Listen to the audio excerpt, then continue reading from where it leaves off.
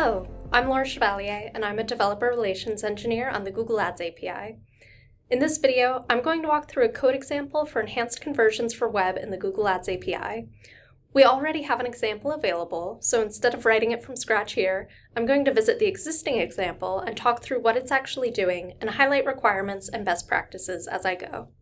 If you haven't yet watched the introduction and usage flow videos, I highly recommend you watch those first and then return to this video. One last thing, if you find this video helpful, let us know with a thumbs up and subscribe to our channel to be notified about future videos. With that said, let's get started. You can find the code example in the Remarketing folder within your Client Library's Examples directory. I'll be showing the Python code example, but each client library has an equivalent example. Let's take a second to revisit the overall flow of enhanced conversions for web to understand where the code example fits into the bigger picture. Enhanced conversions for web is particularly useful to recover conversion types that aren't necessarily observable in certain browsers today. For instance, conversions based on video views or cross-device activity. When a user converts on our website, we capture some information about them at the same time as the Google tag sends a conversion and an order ID to Google Ads. With the user information we collected at conversion time, we can look up additional user identifiers in our first-party data store and then securely send all of the user identifiers, normalized and hashed, to the Google Ads API. The extra information allows Google Ads to map the converted user to the original ad interaction, for instance, the video view, and report a conversion on our campaign. So where does the code example fit into this picture? The code example happens as part of step 4. It takes our first-party user identifiers, normalizes and hashes them, and then uploads them to the Google Ads API alongside an order ID, the same order ID that the Google tag sent to Google Ads when the user converted.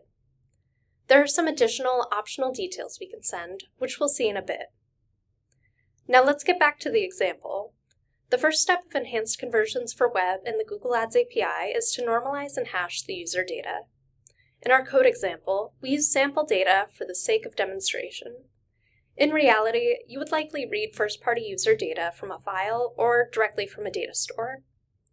This data should include the user data from the conversion, plus any additional identifiers you looked up from your CRM or database.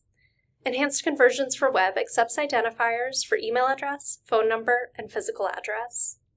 Note that physical address must include first name, last name, home address, and zip code in order for Google Ads to use it as a match key.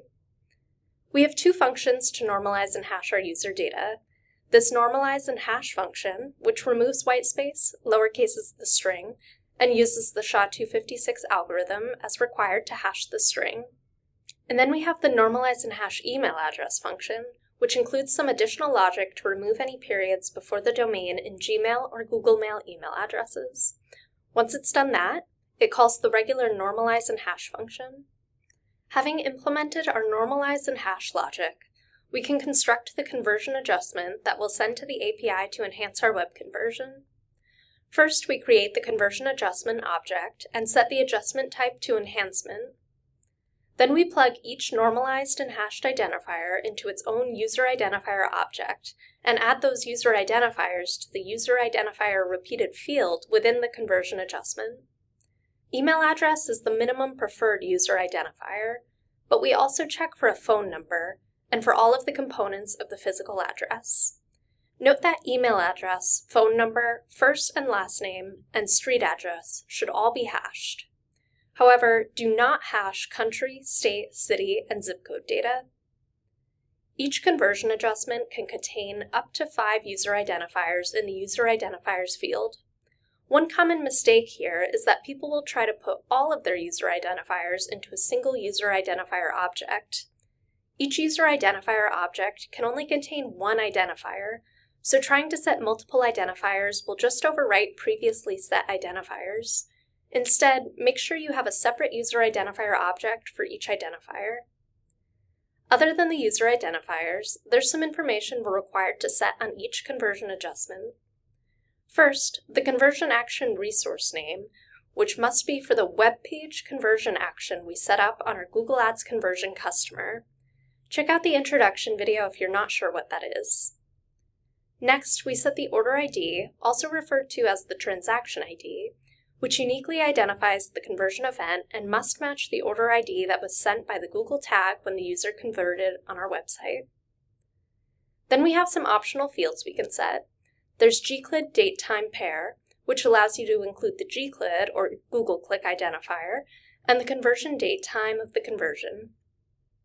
If you have these fields available, we recommend including them to improve performance.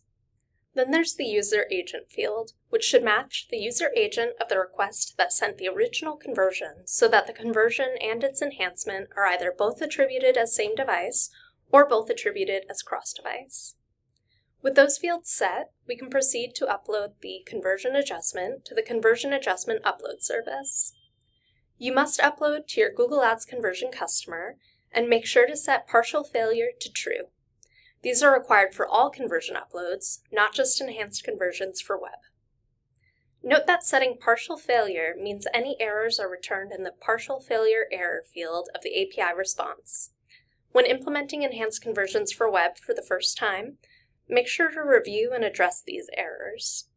Once your implementation is complete, it's best to review your uploads by querying for the latest offline data diagnostics report. You can find guidance on that linked in the video description. Okay, we've gone through the whole example. I hope you found value in this walkthrough. If you have any questions or feedback, feel free to leave us a comment. Thanks for watching, and see you next time.